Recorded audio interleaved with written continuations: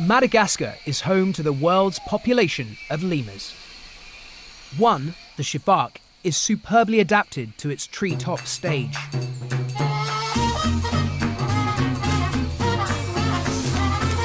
These aerial acrobats think nothing of leaping 10 meters from tree to tree.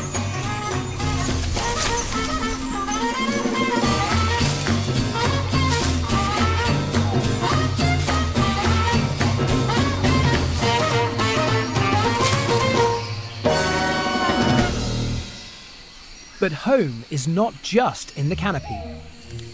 When trees are too far apart to be reached in a leap, they have to come down to earth.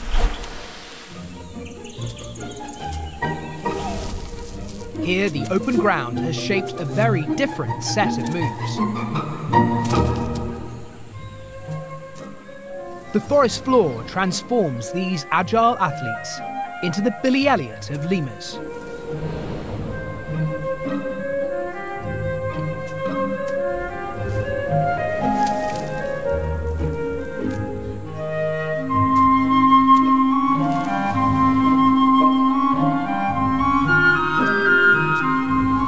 It's an impressive performance, but there's a simple explanation for these balletic moves. It's all down to body shape. Sifakas have adapted to live in tall, vertical trees with small branches. As a consequence, they have a very upright posture and legs much longer than arms. When such long legs extend from a crouched position, the result is an explosive leap.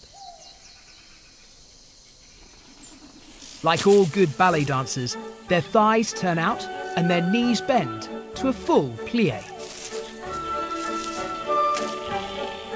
This helps them take off facing one tree and land facing another.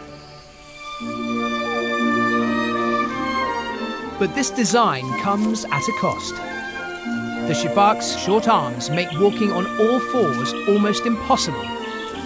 Instead, they cross the ground on two legs, mimicking the way they leap through the trees.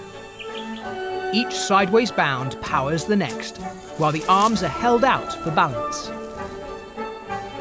Far from being designed for ballet, they're just making the most of what they've got.